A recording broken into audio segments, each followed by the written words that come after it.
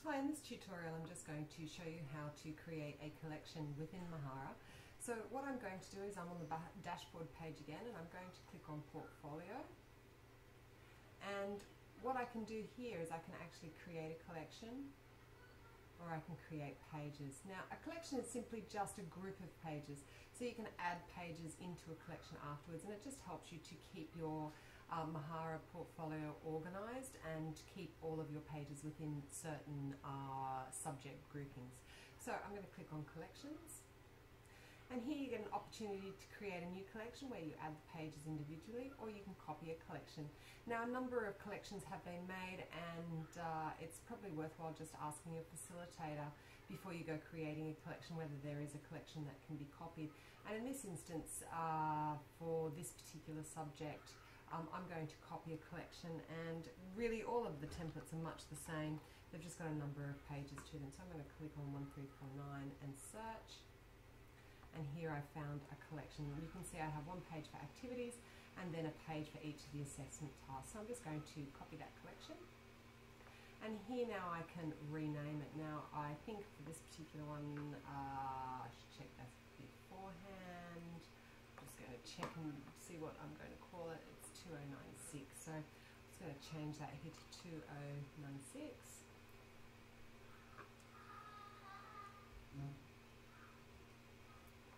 And I'm going to next edit the collection pages. Now I'm actually working on a student's e-portfolio at the moment, and what I'm going to do is I'm going to add some pages that he has already created into this particular collection. So what I can do is, at the moment, the pages in the collection can be seen here on the right hand side.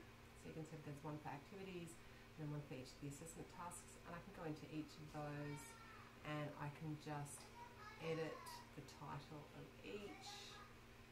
I'll just change that to 2096 and I'll call it activities.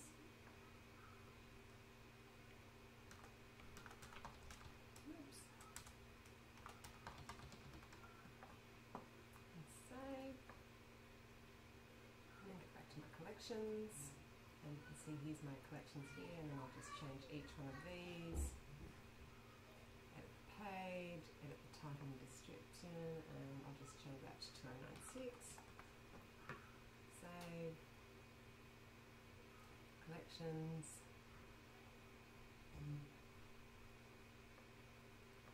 And so forth and so on until I have all my pages named appropriately.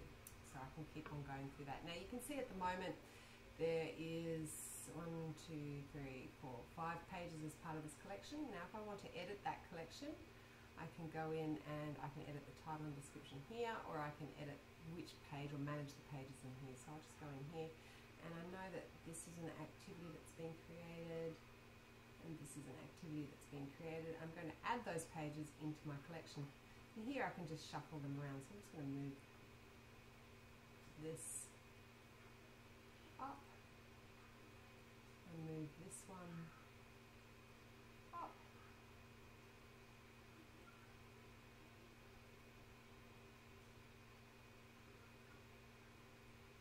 And oh, I don't want that one included in this, so I'm just going to tick that off.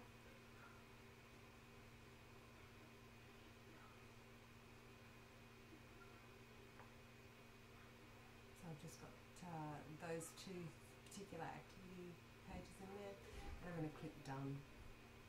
Now if I want to actually have a look at those, I can click on here, and I can navigate through my pages here, and then I can edit and add to those pages as I go. So the best way of actually adding activities into your page is, let's edit this page, and here I can just click and drag text, and I can add some sample text in here. Oops. Save. And you can see that comes up here. I can add images. It allows me to add an image, or I can click on these and edit them afterwards as well. There's media, so you can add galleries, so slideshows. You can embed media. I would tend not to embed media though. If you want to put URLs to things, then come in here through external media. And that's a simple way to actually go in and add a collection and edit your collection.